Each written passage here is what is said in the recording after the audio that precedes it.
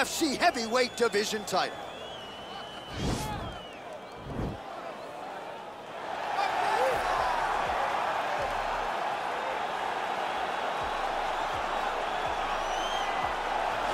Well, for a long time, he's been mentioned with the baddest men on the planet. For a long time, though, the title fight eluded him. Not anymore. Here he is, the #1 heavyweight contender, finally making this walk and cracking a smile. He's waited a long time for this. He's not expecting a 25-minute war. He believes he has the power and the skills to get this thing done quickly. I guess we'll find out.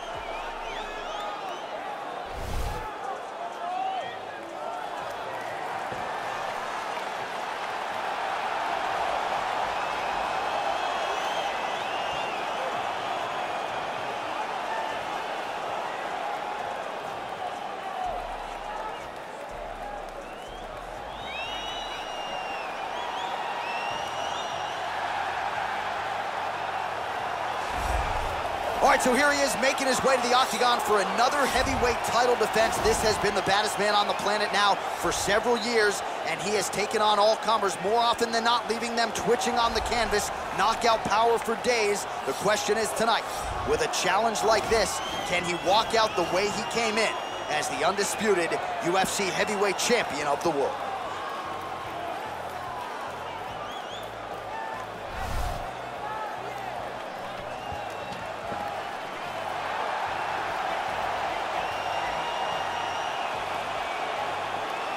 Our tale of the tape for this heavyweight championship fight.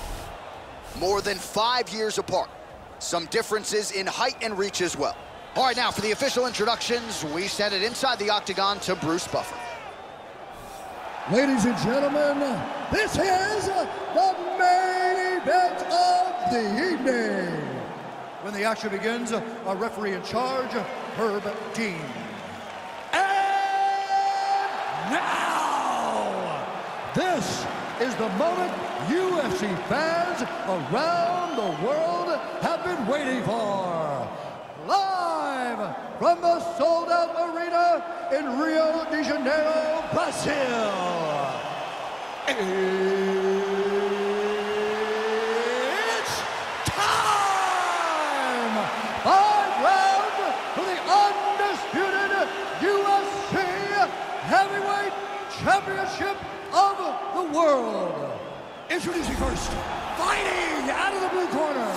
This man is a boxer, making his professional debut here tonight. Standing 6 feet 9 inches tall, weighing in at 257 pounds. Presenting the challenger, Tyson Fury.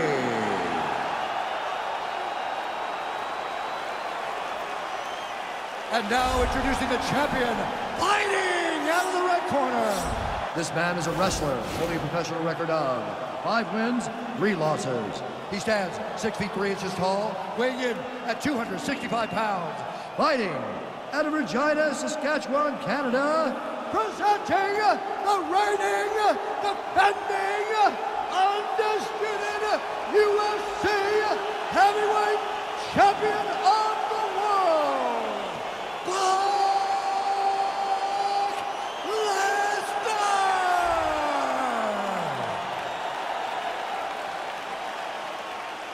All right, this is for the championship. You've been given your instructions in the dressing room. Protect yourself at all times. Follow my instructions. We will have a clean fight. Touch gloves, let's make it official.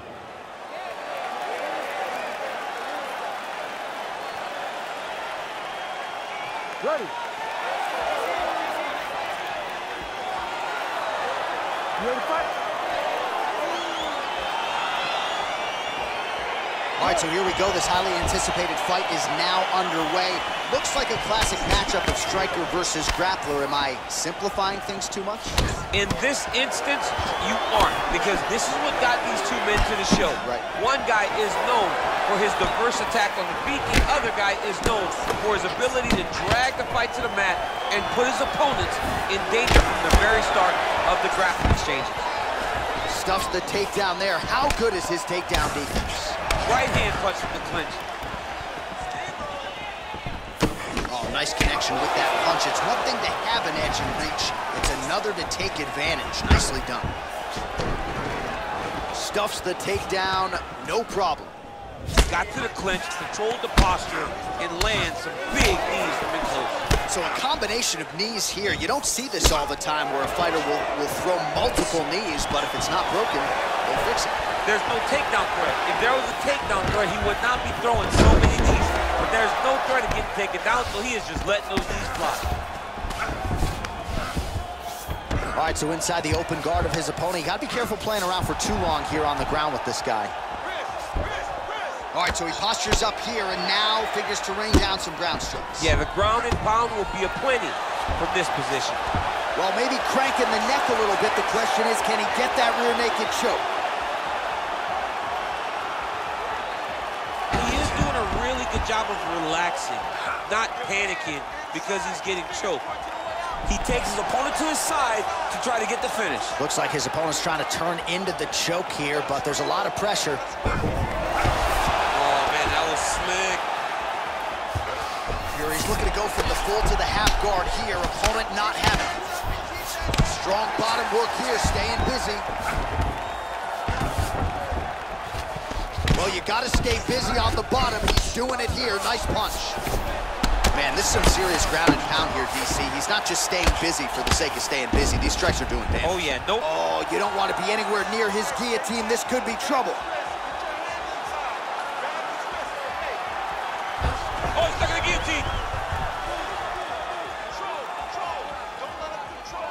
He might get a finish here. Oh, looks like he's countering here with maybe a Von Flu. He's got the side mount, and now all of a sudden his opponent's in trouble. May want to bail on that guillotine sooner rather than later. Fight through it, fight through it.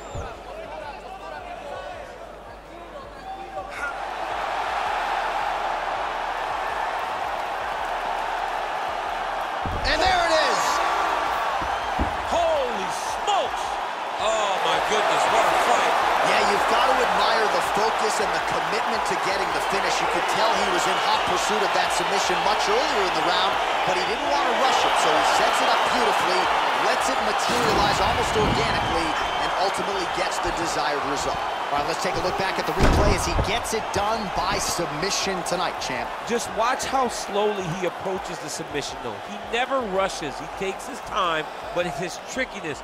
It's his ability to trick people into going to the floor with him that puts them in danger and finishing fights.